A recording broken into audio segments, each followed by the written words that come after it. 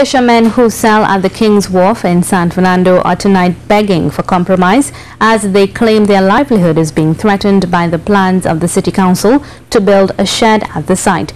They are questioning now whether the authorities' plan is to do away with fish vendors at the site. Janine Brown files this report.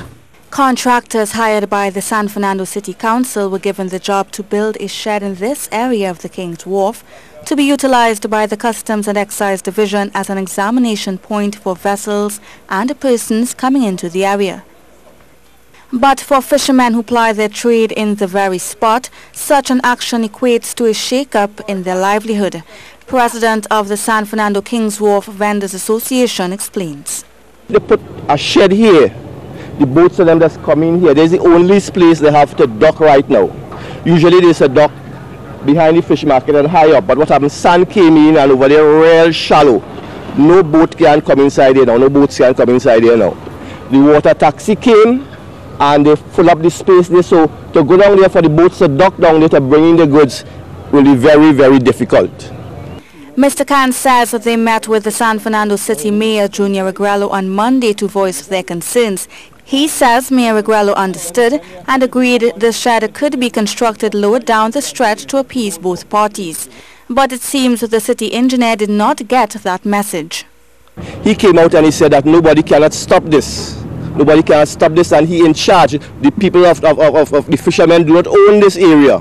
And he have to do a work, and he going to do a work, and he don't care about the fishermen. Mr. Khan says fishermen now find themselves at yet another disadvantage after struggling to recover from the oil spill which depleted sales in August of 2016.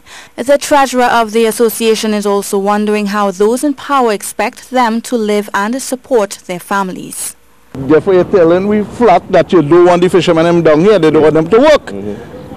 They must go home and scrunt and go and thief and kill people for money.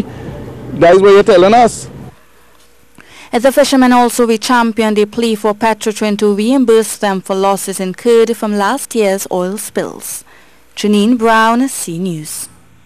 San Fernando Mayor Junior Agrello says he respects the position of the fishermen, but the fact remains the area is a port of entry. Mr. Agrello says as it stands, workers at the Customs and Excise Division have no base from which to operate.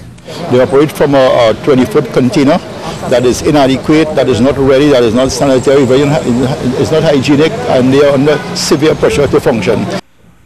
Mr. Agrello also pointed out that the area which the fishermen want to claim was actually occupied in the past. Well, that building, where that space originally was where the abattoir was. So what did it do before the abattoir was destroyed? He said, however, he will speak to the relevant authorities to have another area dredged for the fishermen to continue making a livelihood.